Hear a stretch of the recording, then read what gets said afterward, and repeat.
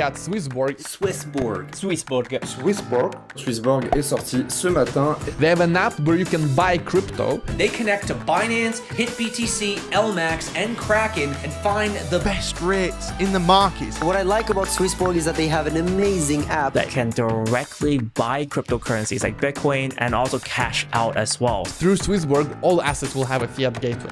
And here's the thing. Premium features gives you zero fee trading. That is zero fees. If you want to buy Bitcoin with fiat, I suggest you buy through Swissborg rather than Coinbase. And if you're interested in trading the likes of Ethereum or Bitcoin, use Swissborg's application.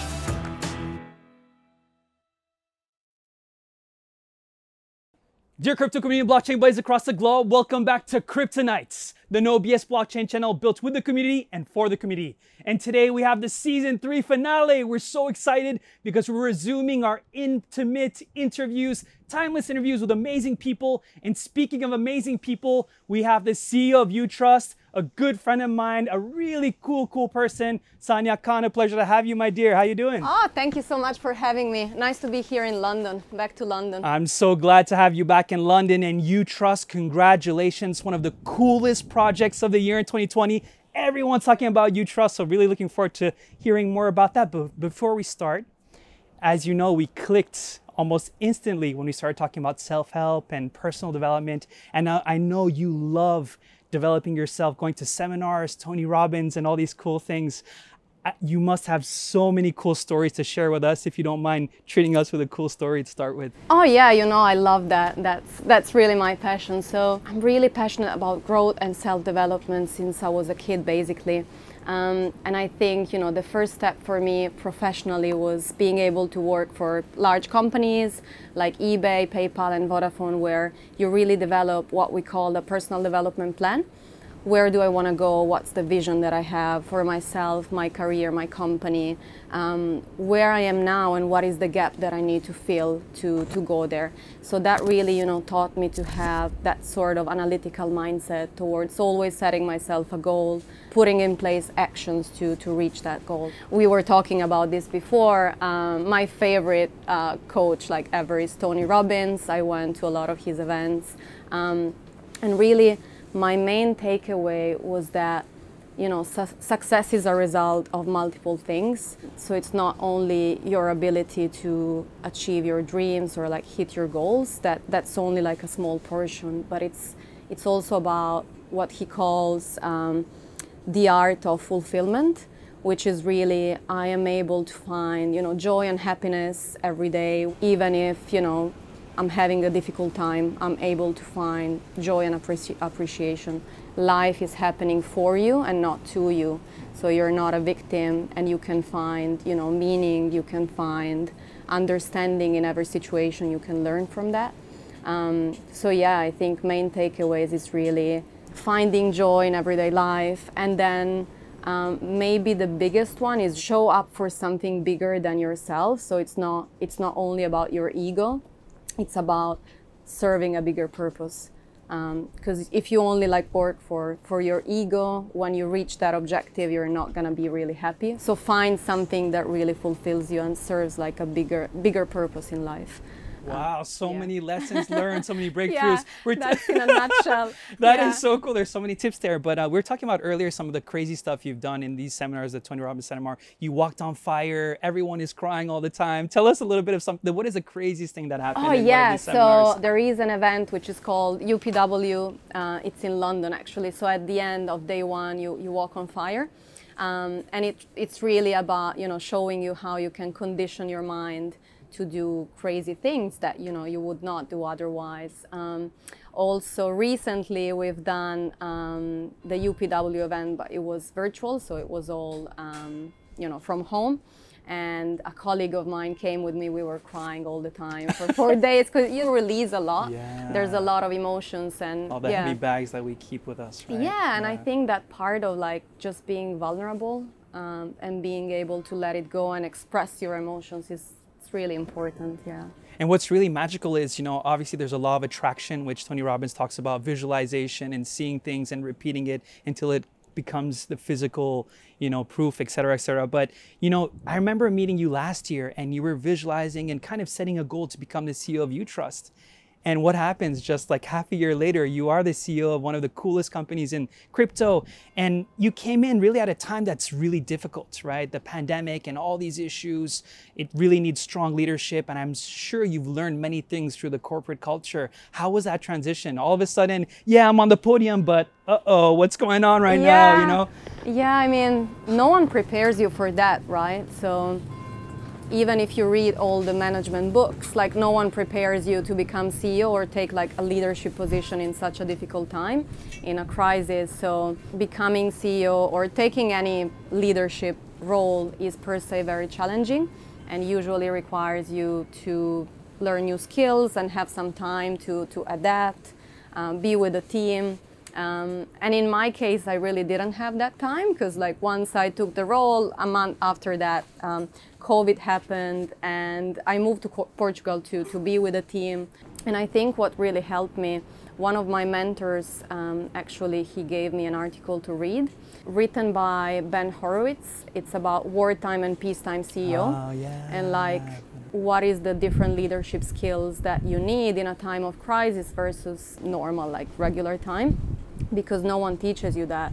And he was mentioning how in a normal time, like a CEO would be focusing on company expansion, culture, people, while, when you have a crisis, it's all about survival. Let's look again at the strategy. Is this the right strategy for us moving forward to not only survive this crisis, but, thrive and grow after that?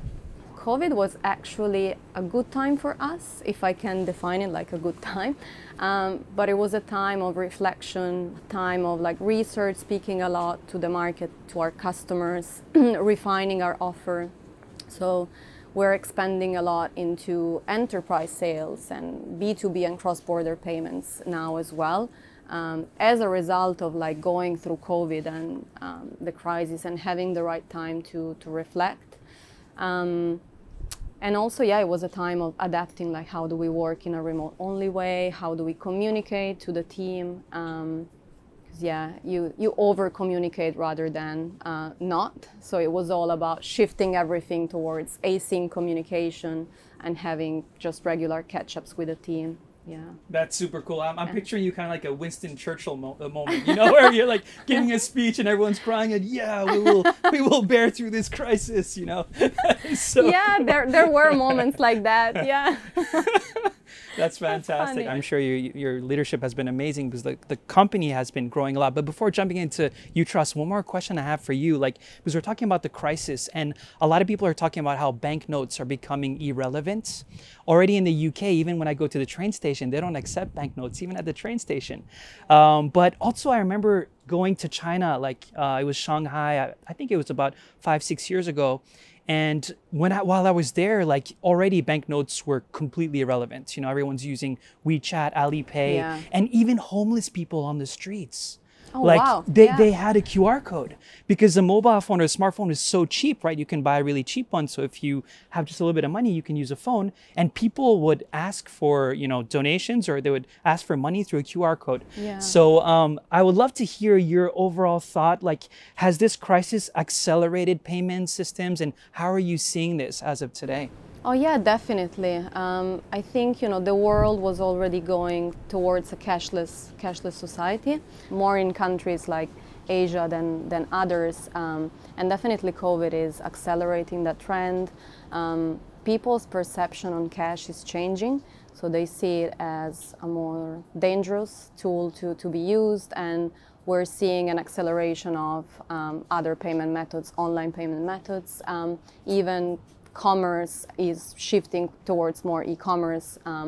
People that never bought anything online are now buying online. So definitely there is a need for people to have better online payment methods. Also, it's not only Asia. In countries like northern countries, Norway, Denmark, I think there is a plan to go completely cashless by 2030. so in 10 years. And I think in that, what we are seeing as Utrust is also an acceleration of blockchain payments, cryptocurrency payments, not only for what we initially thought was our core market, which was B2B2C, so retailers, marketplaces serving consumers who are buyers, but also to facilitate really cross-border trade for B2B payments. And we're talking about, you know, higher volumes, payments are very slow, so this is really where blockchain can innovate and bring, you know, not only reduce costs, but really bring more speed, more efficiency in payments. So definitely we will go to a more online and a more blockchain-based payments society. You know, like I remember 2017, having like a crypto card was the coolest thing, right? And of course, Binance, they're launching their Binance card and crypto.com, et cetera, et cetera. But why did you guys focus on a technology where you scan QR codes rather than focusing on a card? Do you see that as the next generation or the future of payments? So I have to confess, when I joined this space, like when I first started to learn about blockchain and crypto, I came like a bit later than other people, so it was 2017. Same here. Me too. Yeah. So I was very shocked because the experience was very complex. So even for someone, you know, tech savvy, it's really difficult to really get into crypto, to buy crypto, to exchange, to pay. And I remember, like, I was shocked that I would need to copy paste manual addresses, and like if you lose a number, then I was like, how do you do that? So I was very scared. It took me some time to adjust, and that's why, you know, user experience, it's our main focus at Utrust. So creating an experience for our customers and sellers that it's really easy to use. So we are, you know, in the middle of a two-sided market, and merchants on their end, they're not quite ready yet to be paid in crypto, and that's why we provide a crypto to fiat service. So even someone without, you know, any knowledge or blockchain or crypto can start accepting crypto as a payment method to offer that for their buyers. Even though during the pandemic, more and more customers are asking us to be paid in crypto, so that's something that we have in our roadmap. We are also wallet agnostic, so we will not lock customers to use our own wallet. We enable any wallet in the market. It's really easy. They can scan the QR code, or they can manually copy paste the address as well. So it's really simple, really user friendly. Yeah, it really is simple. For me as well, I'm only using my phone these days with Apple Pay, right? I mean, I don't even use my credit card anymore. It's so convenient, right? Yeah, it's good to be in London, because I was like taking the underground before and I was paying with Apple Pay. And I was like, yes. And that is super cool. That is super cool. And so in terms of Utrust, like you were talking about, you know, kind of the vision for now, where would you like to see Utrust? And I know it's a really difficult question, but where would you like to see yourselves like next year or the year after? What is kind of like the roadmap or things that really excite you the most about this company? Yeah, this has been a great journey, and 2020 has definitely been a great year. So we started, like Q1 was all about scaling our solution. So when we started with our payment gateway, we were really focused on partnering with large retailers, brands to build reputation in this space. But Q1 this year was very much focused on expansion, scaling, and now anyone can self-onboard in 5 minutes on our platform. Very easy. We developed the major plugins in the market. So we cover Magento, that's 12% of the whole e-commerce space. WooCommerce is more than 30% of e-commerce stores. So it's really important for us to be everywhere, really enable anyone to use us as a payment method easily, very quickly. We are more and more expanding into B2B as well. We're launching an invoicing solution very soon for anyone to be able to create an invoice in fiat and be paid in crypto.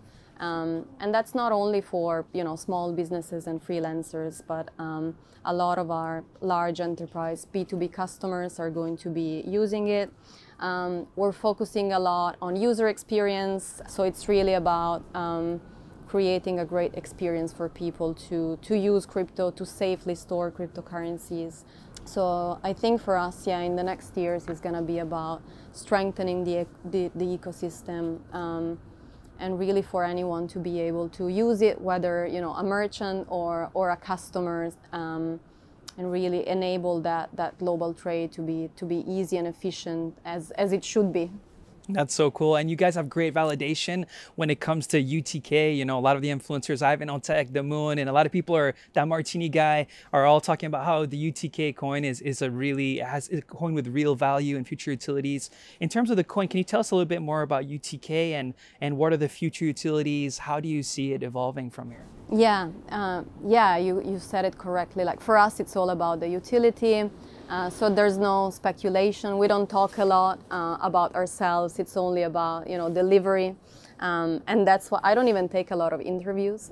So I'm really happy to be here talking to you, because we don't like to speculate, announce. It's really about what we really do in the market. So yeah, our token is a utility token, deeply integrated in the whole ecosystem. There are also some new utilities, really cool. We already pre-announced some of them, so I can briefly touch base, and then you will see it as well in a few weeks. So one is a very cool staking mechanism. We spent a lot of time thinking about the strategy to implement something unique, and it's called reverse staking. So actually, it's a deflationary model. So the more you use the ecosystem, the less circulating supply there is of the token, creating scarcity. So that's going to be great.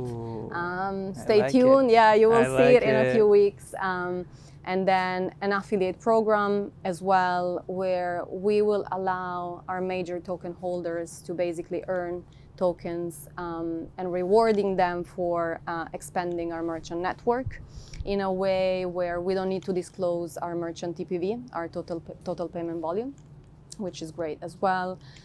By the end of the year, beginning of Q1 next year, we'll implement a burn mechanism of the token, which is going to create more scarcity as well. And of course, when we are crypto agnostic, right? So you can pay with any crypto, but if you pay with UTK, you will not pay the network fees of the blockchain. So yeah, it's deeply integrated in the whole ecosystem.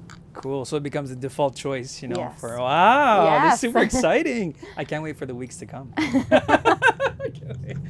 But Sanja, I know you're super busy, and I thank you so much for coming today. You've told us some such cool things as a leader, CEO, being inspired, personal development, self-help, corporate culture, the crisis, how you've pivoted to reach that crisis, Utrust, the future of payment solutions, UTK, so many cool things. If we want to find out more about Utrust, obviously there's a website, utrust.com. Where are you active? Where should we go to hear more about you and the company? Yeah, obviously Telegram, LinkedIn, Twitter. I'm very present on those social media. You can follow us on our main website as well.